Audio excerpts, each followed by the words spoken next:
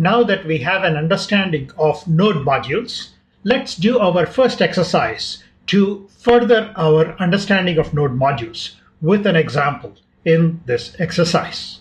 So to get started, let's go to a convenient location on our computer. So here I am in my Documents Coursera folder where I have the files from all the previous courses. So I'm going to create a new folder here named Node.js, and this folder is where I'm going to store all the code related to the Node.js course.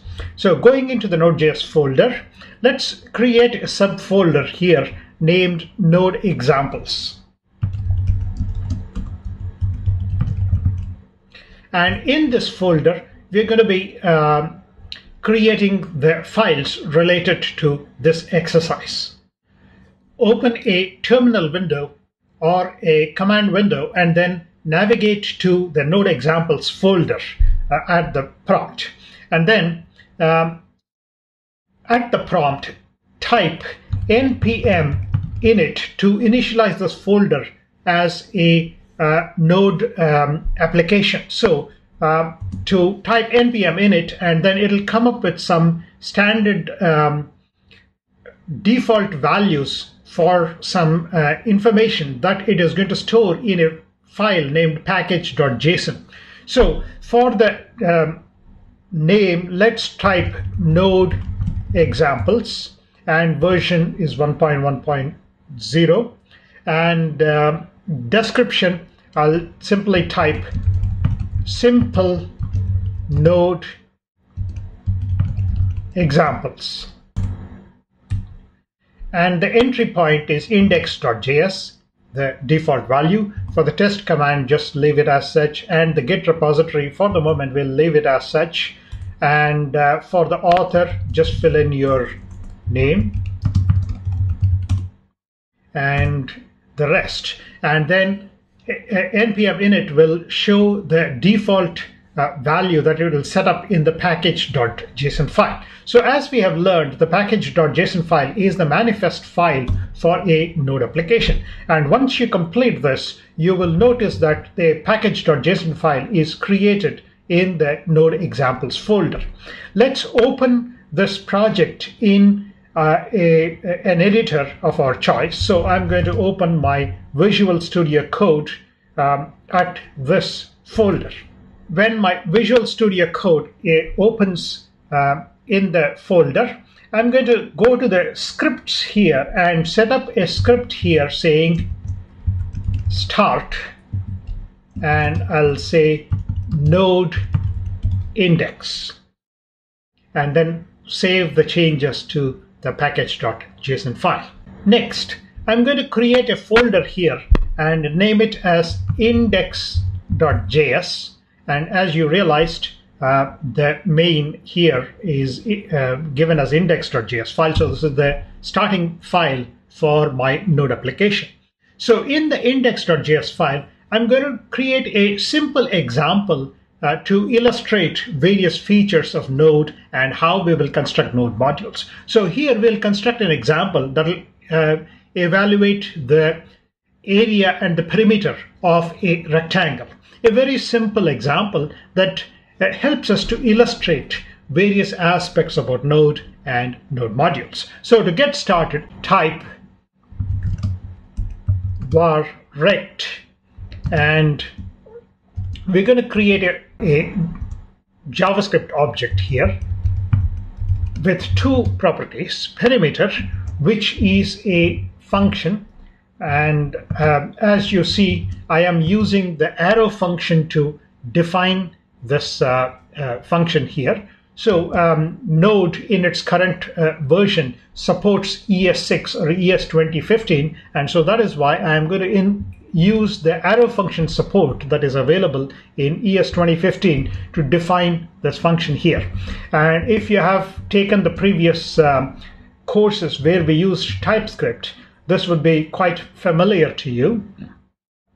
Now with Node, we have the option of using JavaScript or TypeScript. Now the documentation for Node and also Express that we will see later all use the standard JavaScript. So I have defaulted to using standard JavaScript in this course, or ES 2015 JavaScript in this course. If you prefer to use TypeScript, you can set up your node examples to write your application in TypeScript, but then you will have to transpile that code into JavaScript so that it can be run using Node. So you have to set up additional infrastructure in order to be able to use TypeScript. In this course, I'm going to use JavaScript as the default language throughout the rest of the course. And I'm not going to go into TypeScript usage in this course. When Node starts supporting TypeScript natively, then it makes more sense to move to TypeScript at that point. But if you are interested in TypeScript, I have noticed that there have been several blog articles posted by different people that illustrate how you can set up your Node application to use TypeScript. Having said that, let's return to the index.js file and then continue with our example. So I'm setting up a perimeter here and then also an area function here, again taking two values, x and y, which represent the length and the breadth of the rectangle, the two parameters, and the area is computed as x times y. So from your primary school mathematics, you know how to compute the perimeter and the area of a rectangle.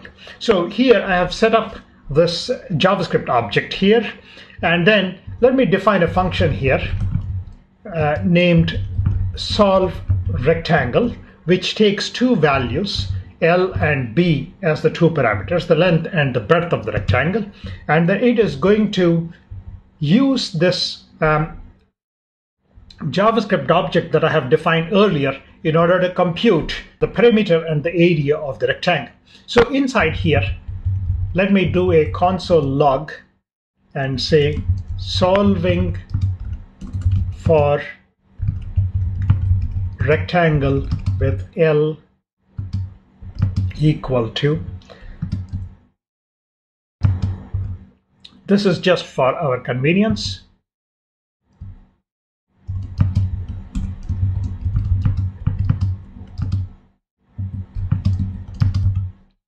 So that we'll print out this information onto the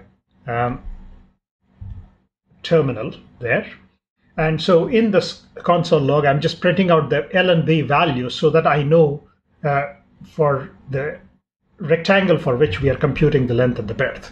Now, I'm going to check to make sure the length and the breadth are not less than or equal to 0.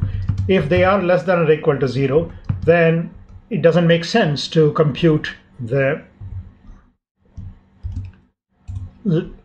perimeter and the area for a rectangle. So I will say console log here. So I would say rectangle dimensions should be greater than 0.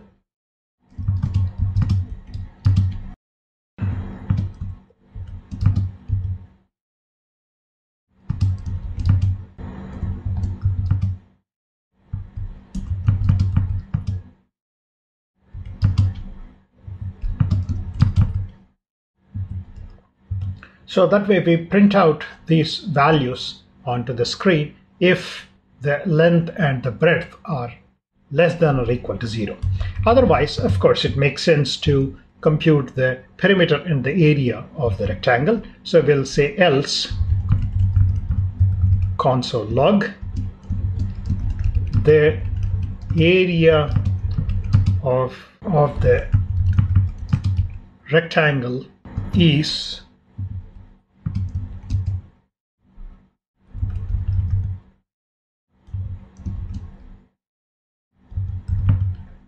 So here I am computing the value of the rectangle by calling rect.area. So we are calling this function that is supplied inside this JavaScript object here to compute the area of the rectangle here.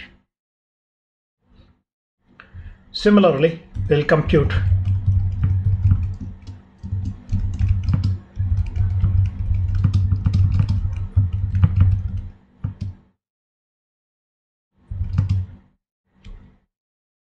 the perimeter of the rectangle.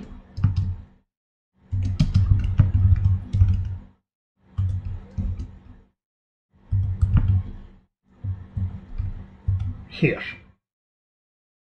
So inside this function, we are computing the area and the perimeter of the rectangle and printing it out. Now, we obviously need to call this function using different values for length and breadth and see what it prints out. So right below here, I'm going to say solve rect and then just use some values here. So I'll say 2, 4 and 3, 5. And let's say 0, 5 and see what happens. And minus 3, 5. So 4 different choices of parameters here to illustrate how this application is going to work.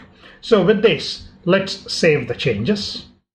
Now going back to the terminal, at the prompt type npm start and you would see that it prints out the area and the perimeter for the different rectangles that we have specified there.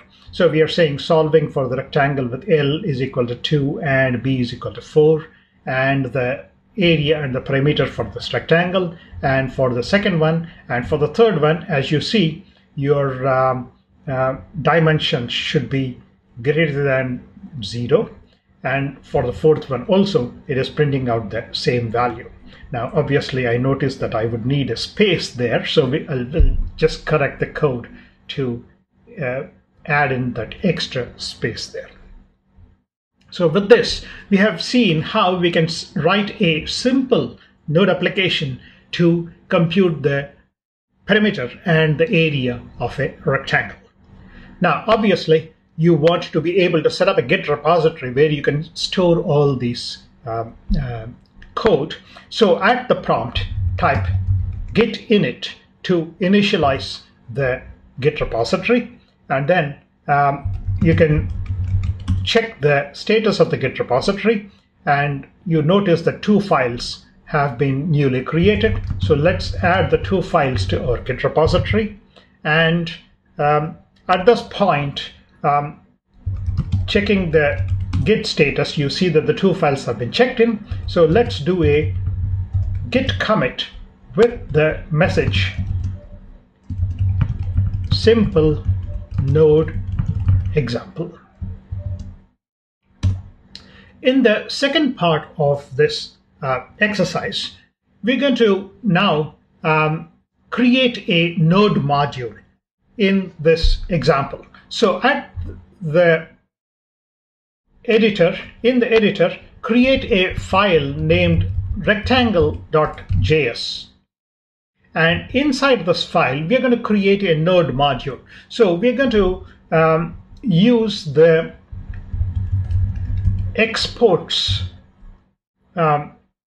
object in order to export the 2 values from this node module. So as you have learned, every file in a node application becomes its own node module. So from within this rectangle node module, I'm going to export 2 values, the perimeter and the area. Now I'm going to go into index.js file and then simply copy this value, and that is what we will use as the export for the perimeter here. And similarly for the area, I'm just going to copy this from the index.js file and then use that for the area. So now we have a simple node module ready, which is exporting 2 values, the perimeter and the area, from this rectangle.js file. So as we have learned in the lecture where we learned about node modules, now once you create a node module, you need to import that node module into another file where you want to make use of it. So going back to index.js file. Now I'm going to replace this whole thing by require, and I note that this node module is in the same folder as the current project. So I would say require rectangle, and that's it. So my changes are now complete. So this particular index.js file is going to import the rectangle node module that we have just created and then make use of it within our code here. So let's save the changes and then take a look at our application again at the terminal prompt. Going to the terminal, at the prompt, type npm start. You will notice that the modified version of this application produces exactly the same results as before. With this, we'll learn about how you can create a simple node module in our application.